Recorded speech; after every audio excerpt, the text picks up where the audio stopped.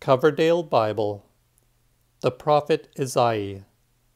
What Isaiah containeth? Chapter 6.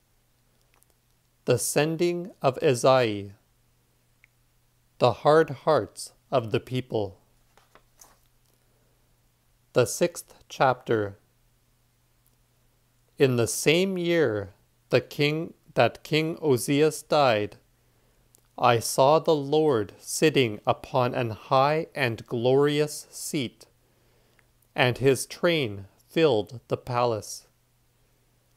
From above flickered the seraphims, whereof every one had 6 wings. With twain each covered his face, with twain his feet, and with twain did he fly. They cried also each one to other on this manner, Holy, holy, holy is the Lord of hosts.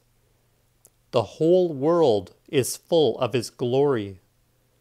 Yea, the geese and door-cheeks moved at their crying, and the house was full of smoke.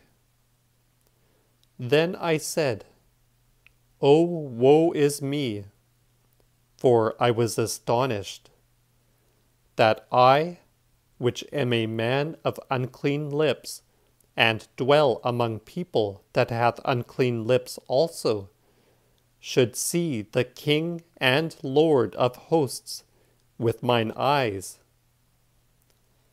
Then flew one of the seraphims unto me, having a hot coal in his hand, which he had taken from the altar with the tongs, and touched my mouth, and said, Lo, this hath touched thy mouth, and thy unrighteousness is taken away, and thy sin forgiven.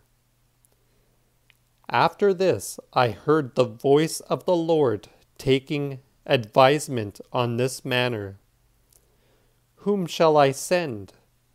And who will be our messenger?